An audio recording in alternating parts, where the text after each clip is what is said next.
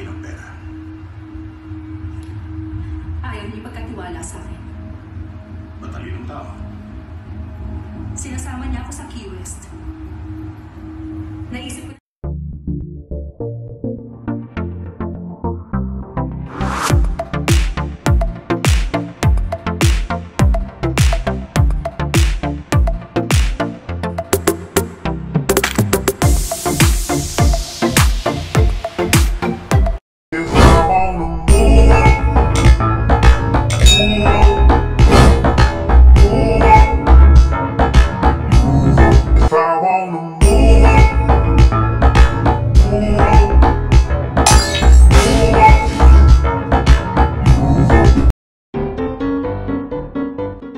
bahay na nakabaliktad at bahay na lumalakad, iba't ibang mga disenyo at talaga namang nakakamanghang mga bahay ang ating bibisitahin.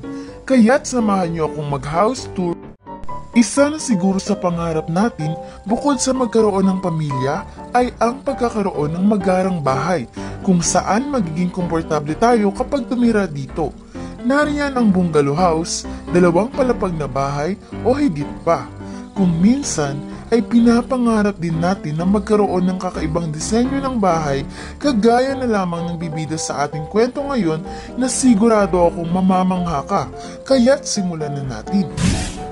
Siguradong babaliktad ka sa unang bahay na ating bibisitahin dahil tinatawag itong upside down house dahil nga sa disenyo ng bahay na ito na pabaliktad.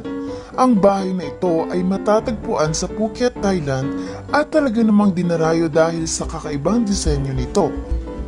At dahil nga pabaliktad ang disenyo nito, ay literal na papasok ka sa loob mula sa bubungan papunta sa attic hanggang sa makarating ka sa sala o living area. Makikita sa larawan at talaga namang mapapakamot ka sa ulo dahil sa nakakalitong itsura nito.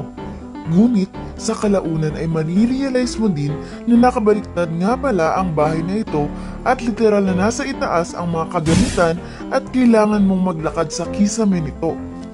At sa pagpapatuloy ng ating house tour ay talaga namang ma-e-enjoy mo na ito dahil nariyan ang nakabaliktad na kama katabi ang TV samantalang nasa ibaba naman ang ceiling fan na talaga namang nakakamangha.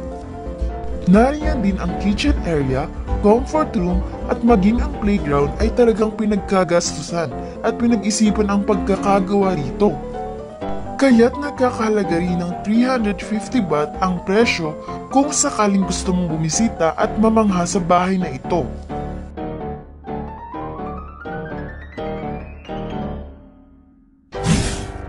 At dahil nga kakaiba ay marami na rin ang gumawa ng ganitong disenyo ng bahay na siguradong dadayuhin ng sino mang makakakita rito. Makeshift walking house o ang bahay na lumalakad. Hindi nalalayo sa isang pagong ang ganitong ideya ng isang bahay dahil hindi na malingid sa atin na kilala ang isang pagong sa pagdadala ng kanyang bahay kahit saan man siya makarating. Ngunit ano nga ba ang kwento sa likod ng walking house na ito? Si Liu Ling Chow, isang 38 taong gulang mula sa Guangxi Province sa China. 20 taon na ang nakalipas nang nilisan niya ang kanyang probinsya upang maghanap ng trabaho sa Guangdong at Shenzhen area. Ngunit sa kanyang pagbabalik probinsya ay may naisip siyang gawin. Una ay lakarin niya ito na umabot ng 5 taon at pangalawa ay ang pagbuo niya ng isang mobile house na kanyang buhat-buhat sa mahabang panahon. Ang mobile house o walking house ay binubuo ng mga plastic bottles, bed sheets, mga piraso ng kawayan at kung ano-ano pang mga bagay na makita niya sa daan kung saan ay matyaga niya itong ina-assemble upang maging matibay at kanyang maging tahanan sa loob ng mahabang panahon. Ang mobile house ay may sukat na 1.5 meters na lapad at 2.2 meters na taas na may higit na 132 pounds. Sa kanyang paglalakad ay hindi maiiwasan na malaglag ang ibang bahagi ng kanyang bahay kaya't matyaga niya itong ina-assemble hanggang sa mabuo muli. Sa pagsapit ng gabi ay humahanap siya ng bakanteng lote upang mag-overnight at magpalipas ng gabi dahil kinabukasan ay panibagong paglalakbay na naman ang kanyang kakaharapin. At matapos nga ang mahabang panahon ng kanyang paglalakad na umabot ng 5 taon, ay muli siyang nakabalik sa probinsya at nagawa ang kanyang misyon. Ang sumunod na bahay na ating bibisitahin ay may sukat na 914 square feet o 85 metro kwadrado at dinisenyo ni Fujimoto Architects at matatagpuan sa Tokyo, Japan. Isang advantages ng ganitong disenyo ng bahay ay ang pagiging maliwanag dahil nakukuha nito ang natural na sikat ng araw. Ngunit dahil nga transparent ang pagkakagawa rito ay wala kang privacy at wala kang maitatago. Ang disenyo nito ay inspired umano sa mga sinaunang tao kung saan sila ay naninirahan sa itaas ng puno. Bagamat hindi ganong kamukha ng mga tree houses, ay halos parehas din daw ang experience na mararanasan mo kapag nasa loob ka ng bahay na ito. Dahil sa mga open connections sa pagitan ng iba't ibang parte o palapag ng bahay na katumbas ng iba't ibang sanga ng mga puno kung saan malaya kang magpalipat-lipat ng pwesto. Mula sa transparent house ay dumako naman tayo sa tinatawag na mushroom house na matatagpuan sa New York City. Tinawag itong mushroom house dahil na rin sa itsura at disenyo nito.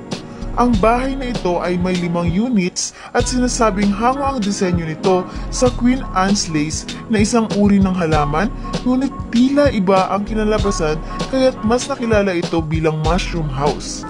Ang bahay na ito ay gawa sa materyales gaya ng polyurethane at concrete kung saan nakakatayo ito sa isang matibay na tinatawag na stem at napapalibutan ng mga puno. At kung titignan ay tila nga isang kabuti na bilang na lamang lumitaw. Ilang taon na rin ang nakalipas mula nang maibenta ito sa 2 magkasintahan. At inilin tulad pa nga ito sa isang childhood fantasy home. Mula nang mabili nila ang mushroom house ay sinimulan na nila itong pagandahin sa paglalagay ng magagarang bintana at mga furniture na talaga namang nagbigay buhay sa bahay na ito. Ayon pa nga sa kanila ay bagay raw ang ganitong klase ng bahay sa mga taong mahilig sa art dahil kahit saan ka lumingon ay mababakas ang sining sa bawat bahagi ng bahay na ito. Sinasabing nasa 20 artists ang nagtulong-tulong upang maisakatuparan ang pagpapatayo ng nasabing mushroom house.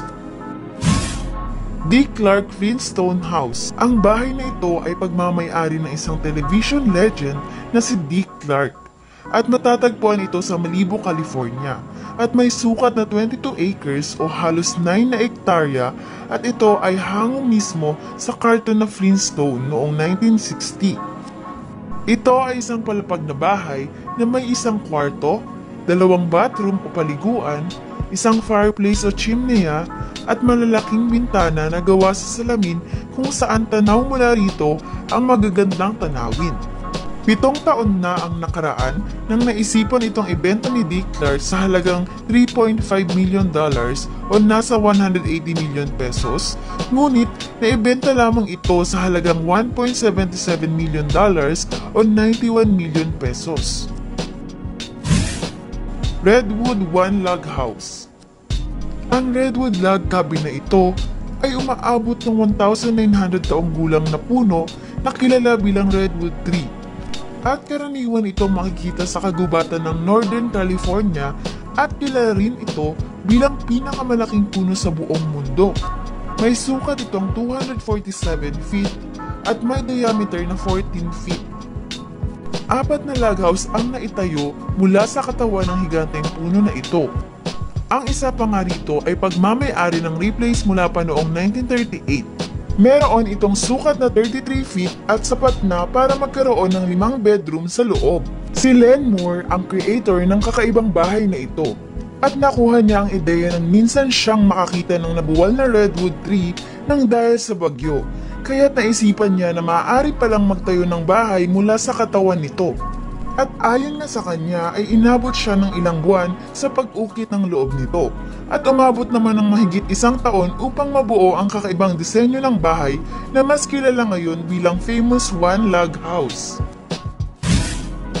Ang steel house o ang bahay na bakal na matatagpuan sa US ay isang masterpiece ng namayapa ng architect na si Robert Bruno.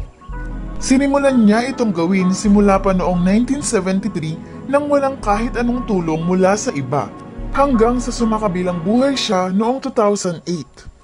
Ang labas ng steel house ay gawa sa 150 tons o 137 na kilo ng bakal na talaga namang nakakamangha kung pagmamasdan. Ang loob naman nito ay sinasabing gawa sa kahoy at napapaligiran ito ng maraming bintana na nilagyan ng iba't ibang disenyo. At dahil nga hindi natapos ang paggawa rito, ay mababakas ang mga butas sa ibang parte ng struktura. Ngunit hindi man natapos ang nasabing bahay, ay patuloy pa rin itong dinarayo ng mga turista upang kumuha ng litrato dahil sa angking ganda ng steel house na ito. Ang susunod na bahay na ating bibisitahin ay ang Heliodome na kilala rin bilang Sandal House na dinisenyo ni Eric Wasser na matatagpuan sa Alcasian, France. Si Wasser ay isang kilalang French designer at manufacturer ng mga cabinets. Ang Heliodome of Wasser ay may hahalin tulad sa isang 3-dimensional na sandal kung saan ang anggulo nito ay nakasunod sa galaw ng araw. Ang disenyo ng Heliodome na ito ay nagge-generate ng tinatawag na shade effect, kung saan ay napapanatili sa loob nito ang malamig na temperatura tuwing tag-araw. Samantalang ang malalaking salamin naman ang nagsisilbing lagusan ng sinag ng araw kung saan nagbibigay ito ng init tuwing fall, winter at spring season. Isunod na natin itong tinatawag na egg-shaped house at kilala rin bilang Blob VB3. Ay ginawa originally bilang office extension ng X-Factor agencies. 18 miles o 1.5 taon ang iginugol upang tapusin ang nasabing proyekto na nagresulta sa hugis itlog na mobile house na ito. Ito ay may LED light sa loob, CR, kusina, kama at ilang lalagyan ng gamit at pwede mo rin itong ilipat sa iba't ibang lokasyon. Sa unang tingin ay para lang itong isang normal na napakalaking bato at di mo aakalain na meron palang mag-anak na nakatira sa loob ng malaking bato na ito.